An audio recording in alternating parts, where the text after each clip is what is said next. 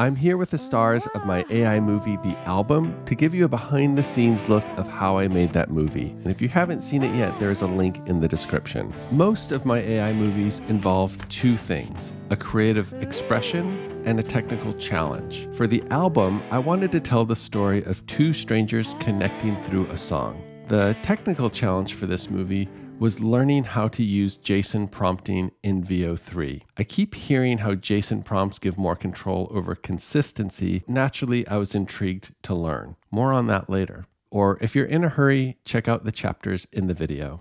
I usually touch on music at the end of these tutorials, but since the song is the focal point of this movie, I'll start with generating the music in Suno.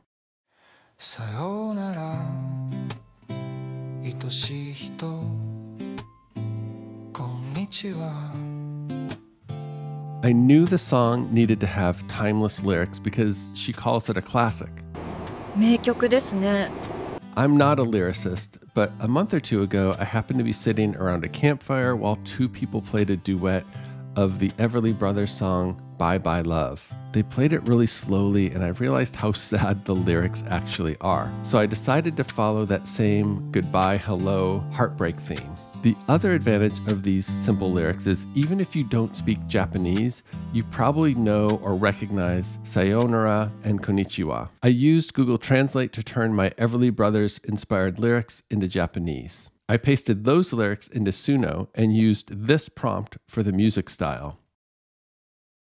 Suno allows you to cover songs, so once I had a version of the song I liked, I covered it and just changed the prompt in two areas. I removed the 80s reference and turned the vocalist to female. So now I had two versions of the same song, his and hers.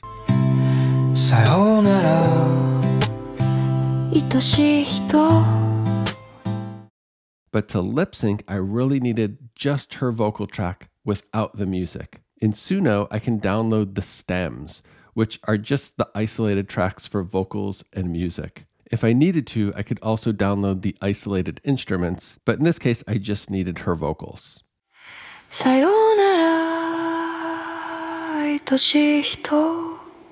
Remember this isolated vocal track because this is what I'm going to use later to lip sync her singing. But before we can lip sync, we need to generate our characters. I wanted to try creating consistent characters with JSON prompt structure. If you don't know what JSON stands for, neither do I. It's not important. The main thing to know is that ChatGPT knows what JSON format is for VO. So I was able to feed my ideas into ChatGPT. ChatGPT then formatted my ideas into JSON prompts. The key to making this work is that you have to first come up with your character description. And to be fair, I did this movie over the course of 4 weeks, so sometimes I didn't use the exact same character description because it evolved over time, and I'm too lazy to go back and change everything. First, I built the character by providing a few physical details. I got a JSON prompt for that and generated a few videos.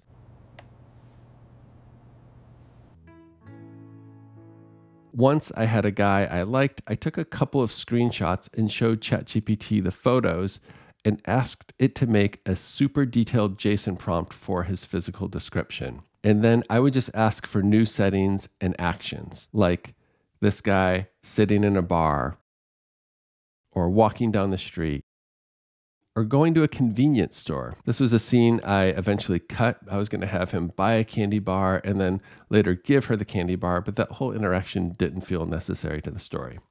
And I wanted to have the cashier be pregnant, but I couldn't get her on the other side of the register. They were always side by side. So it worked the same way for inside his apartment. I'm going to have him looking at records. Now he's placing the record on the player, listening to music in a chair, then standing up. This is what my input to ChatGPT looked like, and this is what I got in JSON format. So if you're not already using a chatbot to help you write prompts, I did a whole video about this as well, and there's a link in the description. I had to do the same thing to create the character for the subway performer. This is what she looked like originally.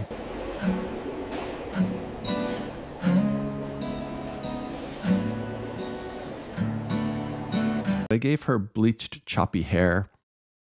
I tried to give her an Anarchy shirt, but this was as close as I could get. Anarchy is too punk rock for Vio, apparently. Here's an example of how I was getting a consistent character, but her background didn't match the wide shot. It's pretty obvious she's against a wall here and not a corner. So I specified that the subway tiles stretch across the entire frame and a poster hangs over her shoulder. I thought by having a poster there, it would have to put the wall there as well. So I did all of the text to video that way in Vio using different tools.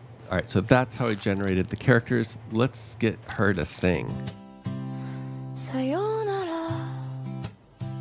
愛しい人こんにちは So when it came to the speaking and singing scenes, I used screen grabs from the video as start frames. Do you remember the isolated vocal track that I mentioned earlier? This is what I used to sync to the start frame to have her sing. It sounded like this. さよなら愛しい人 When I edited it, I used the combined vocal and music track, so it sounded like this. さよなら愛しい人こんにちは悲しみ I tried a few different generators this way. One was Kling. I used WAN 2.5 on the WAN.video site, which you can generate for free if you don't mind waiting. Oh, and I also tried OmniHuman on Fall. I ended up going with Kling.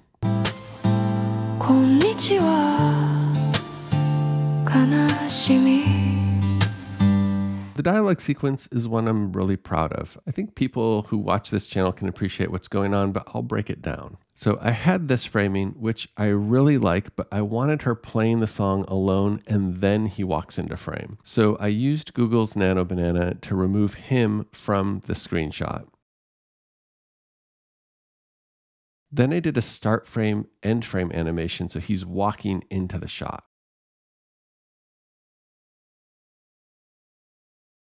I wanted him to stand there a moment listening before he says anything. So to do this, I used the same frame as both the start and end frame and prompted him to react.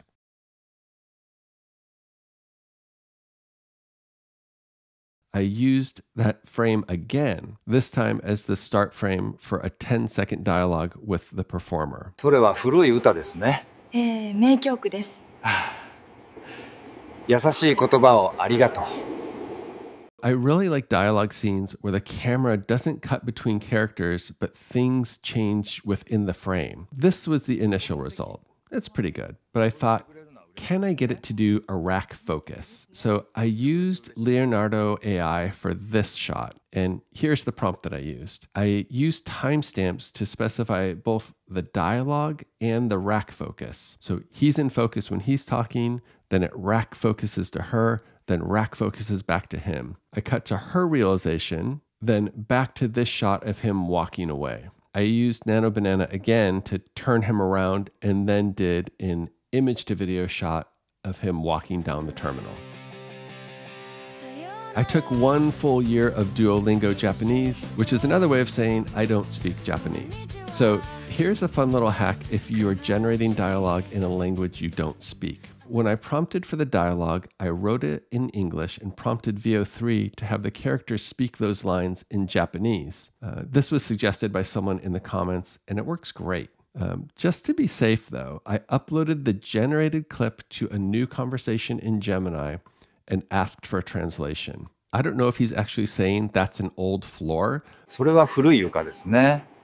But if he is, Gemini helped me avoid a really embarrassing mistake. From myself and the cast of the album, we thank you for watching and hope this tutorial helps you make your own movie. I've also got a newsletter, and if you sign up, you'll get an email with a link to the same ChatGPT prompt assistant I use every day. And I'll also send you emails with my thoughts on things that are happening in the world of AI video. And I always like to end on a fun note, so here are some outtakes from the album.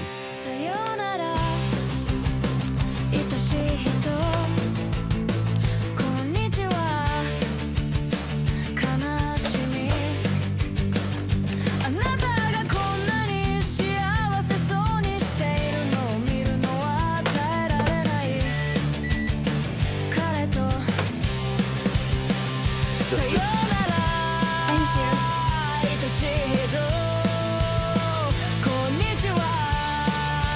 Justice.